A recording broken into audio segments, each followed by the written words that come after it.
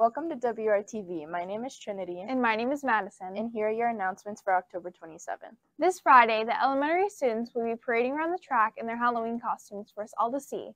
Middle school and high school students and staff may dress up in Halloween costumes if you choose. Costumes must be school appropriate, nothing form-fitting, revealing, etc. Weapon accessories, liquid blood, and masks are not permitted.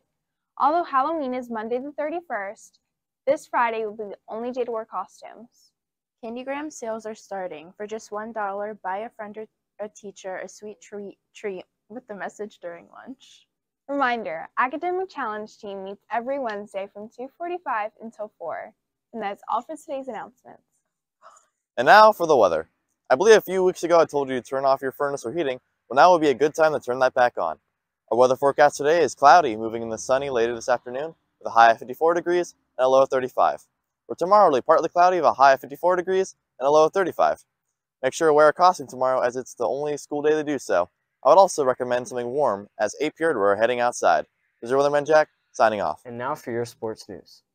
We would like to congratulate our Western Reserve volleyball team for their district semifinal win. All the girls played really hard and had a great game. These girls always show up for our sporting events, and it's our turn to show up for their district final game tonight at Columbiana High School at 7. Varsity volleyball plays tonight, Thursday, October 27th at Columbiana. Come out and support the team. Good luck, girls.